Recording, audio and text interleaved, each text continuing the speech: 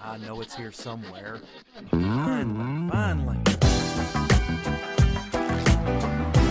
Oh, it's time for the doctor.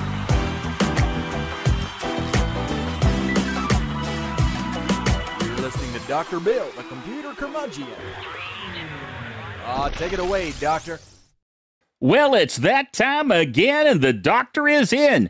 It's time once again for Dr. Bill, the computer curmudgeon. And on the show today, we have some stuff for you as usual. I always like sharing stuff with you guys. And by the way, welcome to my studio. You are here amongst all of the mess from every angle. I mean, it's a working office. You know, it's not just for show. I actually do stuff here. So there's that.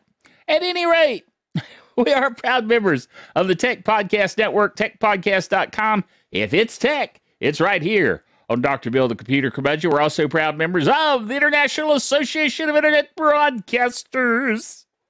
Yes, I've got my BattleBot shirt on here. This is a Christmas present from my lovely wife, and she knows that I'm a huge fan of BattleBots. The BattleBot Season 7 has started.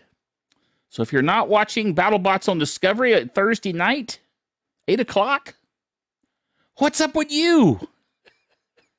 It's my favorite sport. At any rate, I wanted to share with you all the things that are happening of late. One of the things that's happening is that LocalBTV, that's it, LocalBTV has added Charlotte and Raleigh to their service areas. And they've also added non-area specific channels to their lineup. So even if you're not in an area that is currently supported by LocalBTV, you can still get programming, okay programming, off of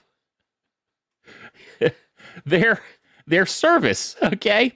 They have a Roku version. They have a Fire TV version. They have a through the web version, much like my own network of SpeakFaith.tv, where I have a browser version and a Fire TV and a Roku version. They do too with their programming.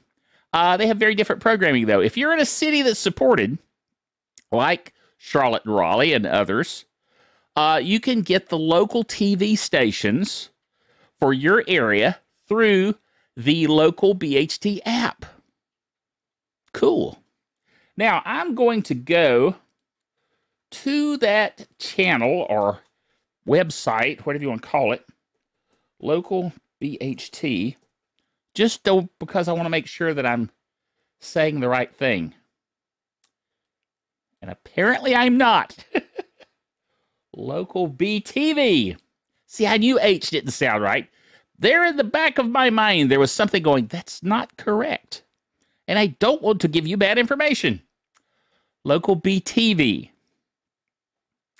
I'm thinking it stands for Broadcast TV. How about that? That's just a guess, but it's probably a pretty good guess. Local Broadcast TV. So if you go to localbtv.com, you will find that it comes up and says, hey, you can sign in. It's a free account. Can't beat free. You sign into this account and you get local channels that are in your area. Now, you have to be in the broadcast area for those channels for them to do it. Now, you may notice that this is a whole lot like Locast that went the way of the dodo bird. Okay? They went out of business because they were claiming to be a nonprofit. Yet, they were making millions of dollars on their service, even though it was supposedly nonprofit. I don't know why. Maybe they had a little incentive. But, you know, what are you going to do?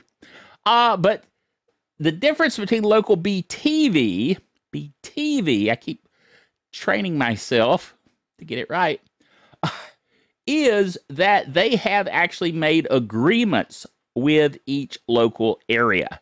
And they don't go into an area until they make those legitimate agreements, okay? So it is fully and completely legal and above board.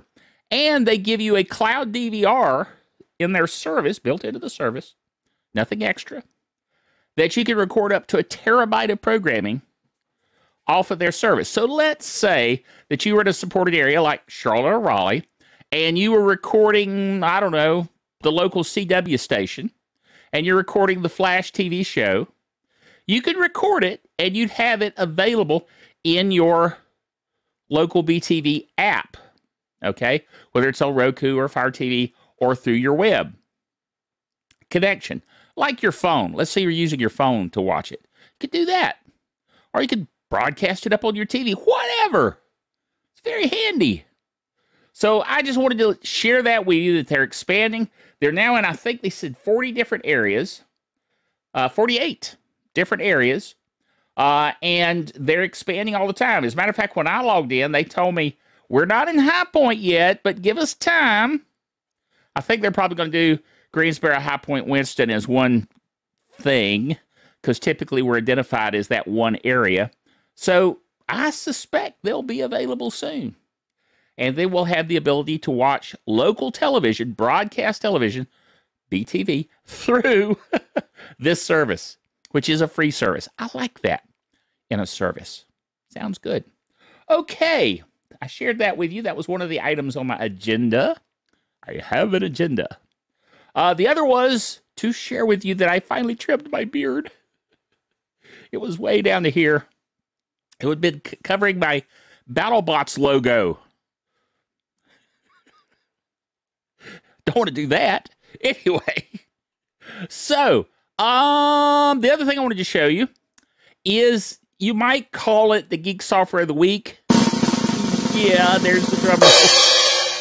Geek Software of the Week, because this is software that I found this week for a specific need that I had, and that's what I do. I share with you, my friends, the cool things that I find available for free on the internet. It's open source. It's free. You don't pay nothing for this. So, I mean, what better thing is that than to not pay nothing? So enjoy it. It's only about a little over 4 minutes. Trust you like it. See you in just a second. Okay, today I wanted to show you some software that I found that I think you're really gonna like. And I've got my desktop up here so we can take a look at it. Let's go over here, and I'm gonna highlight the program here that I have on my desktop called LosslessCut. LosslessCut.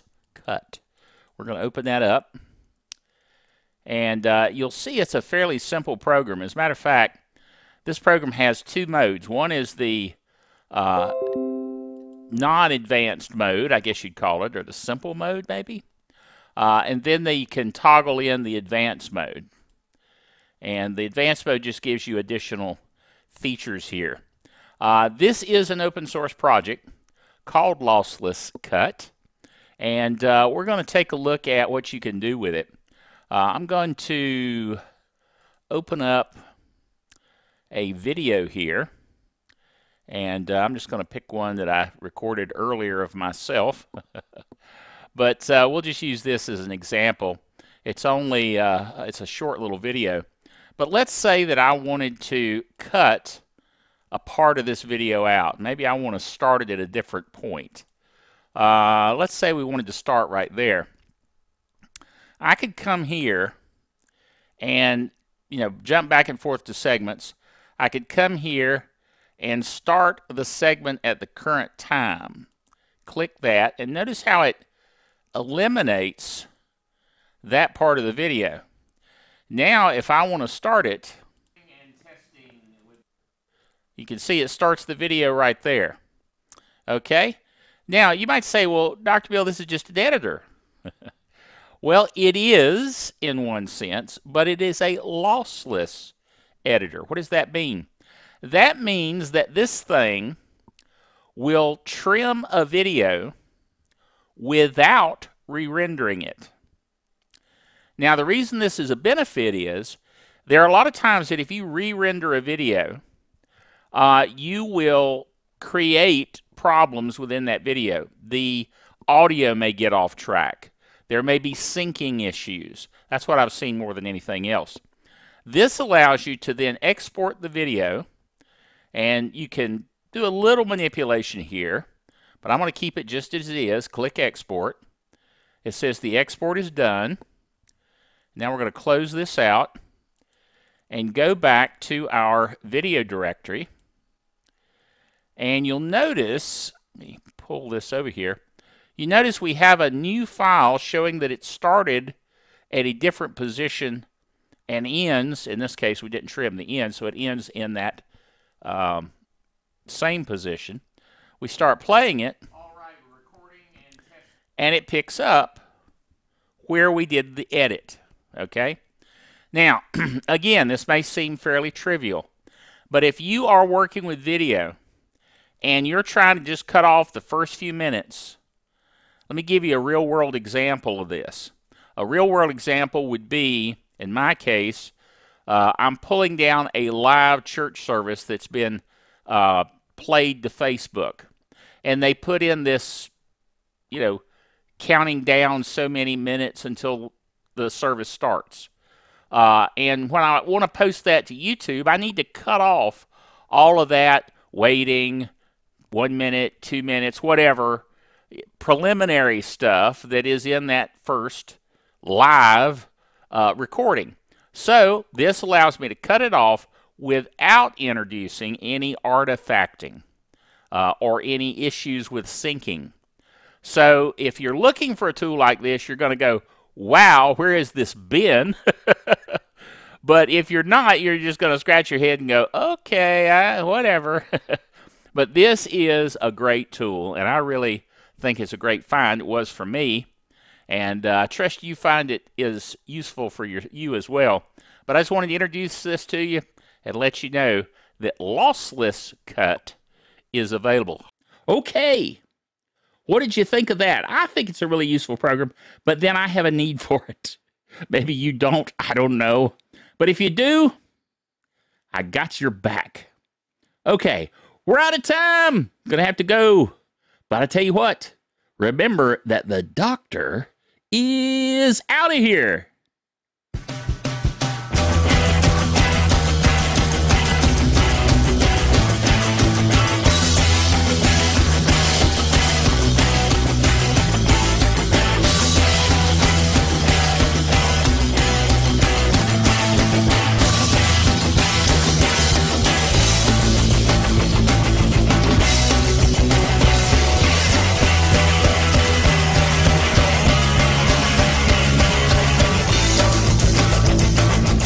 Dr. Bill, the Computer Curmudgeon, is a production of DrBillDaily.net with all the honors, rights, and privileges thereunto appertaining.